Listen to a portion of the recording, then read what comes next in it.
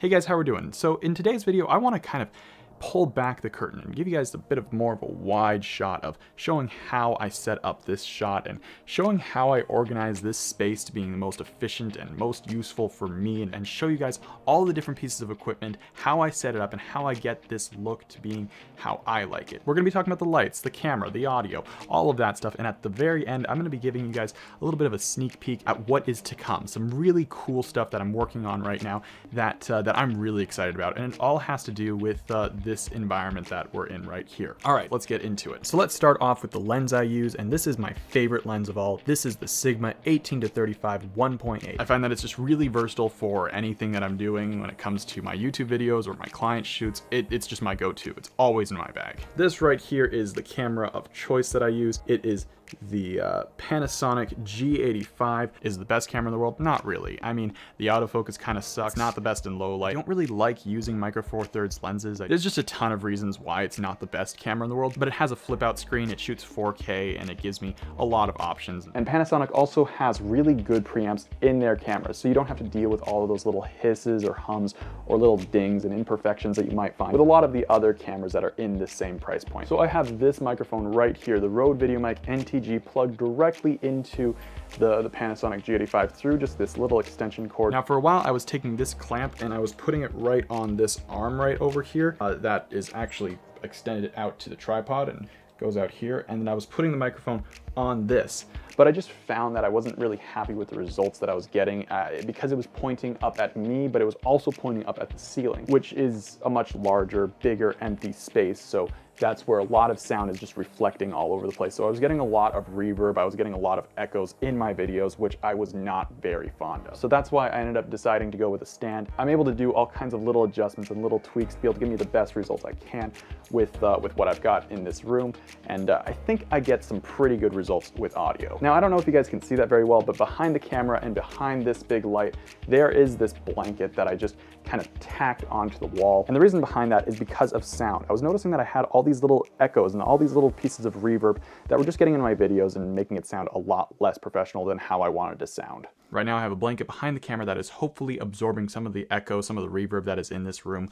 Testing 1, 2, 3. Testing 1, 2, 3. I have removed the blanket from behind the camera, so maybe it will sound more echoey, maybe not. Maybe I'm an idiot and I don't have any idea how sound works at all.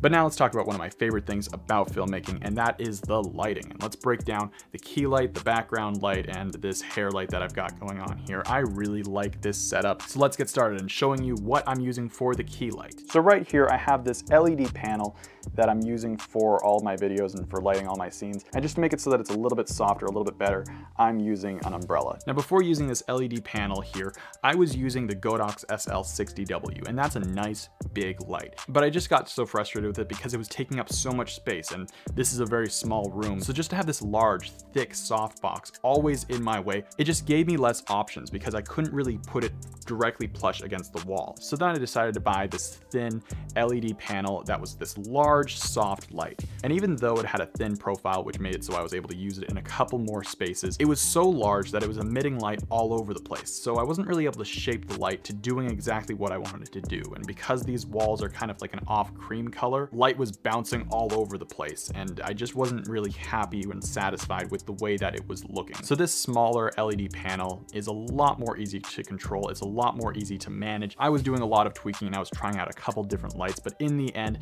this light won. This light took the cake because it just fit my needs best. Those other options were either way too large, way too bright, or just really inconvenient. Now, even though this light is fairly small and doesn't blast light everywhere all throughout the room, I was still getting light in places that I didn't want, which is why I decided to place this like large piece of black foam just to kind of flag the light out and stop it from bleeding over into the entire rest of the frame. Now you might be wondering, what good does that do? Why do you have a large board in your way all the time? Doesn't that sound a little annoying? And it is, but it makes a huge difference. Here, I'll show you what it looks like when I don't have this board in my way. So now you see that I'm illuminated a lot more, but my background too is illuminated a lot more, and I'm not standing out nearly as much as I want to. But let's move on to the shelves, because that has all kinds of lights all over it. And I went really DIY with this. I just stuck some Christmas lights and I just gaff taped them up against the wall inside the shelf to just give that nice little orange glow. And I actually really like this for practical reasons because it makes it really easy for when I just need to see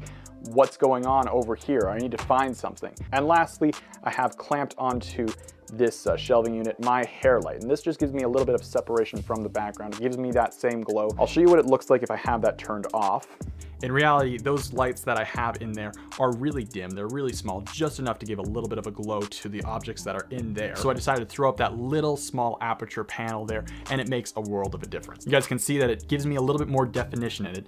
It really does feel like I'm part of the set because of the way that that light is kind of matching with the rest of the lights coming from those shelves over there. So that's the setup. That's how I've been able to use this space to make this particular shot. I'm really proud of how I've optimized this space and getting this shot to being the way that I like it.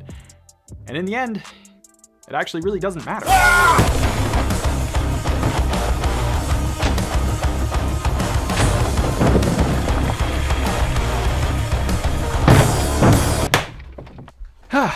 Well, that was fun. Now, you're probably wondering, William, what was up with that? That was a little intense. You set all this up, you did all this work just to be able to knock a big hole in it. What the f? And yeah, that was a little intense. You think my landlord's gonna be pissed off? All fixed. But I have some really big news that's affecting this channel, and hopefully you guys, if you want to be involved, that would be really exciting. I'm working on building a brand new studio. It's not quite how I pictured it going. It's not quite what I imagined it being like, but it's happening. This has been a dream of mine since I started doing video production so many years ago. I finally got access to my own space, my own building that I'm able to completely change and completely construct, being exactly fitting perfect to my needs like a glove. I'm also really looking forward to hosting events there and having workshops and all these different projects that I have in mind, even though it's really hard to do that with a, pandemic. Doesn't matter. We're building it now, and maybe in like 5 years, we'll finally be able to use it. I really don't want to go too in detail about this because I think I want to make a whole video all dedicated about this process of building up this studio. Let me know in the comments down below if you want to actually get involved, and if you're looking forward to these events and these workshops that I'm hopefully going to be able to do in the near future. Thank you guys so much for watching this video. Make sure you hit that like button, subscribe if you haven't already, and ring that notification bell so you're getting those notifications, do all that jazz. And I will see you next time. Take care.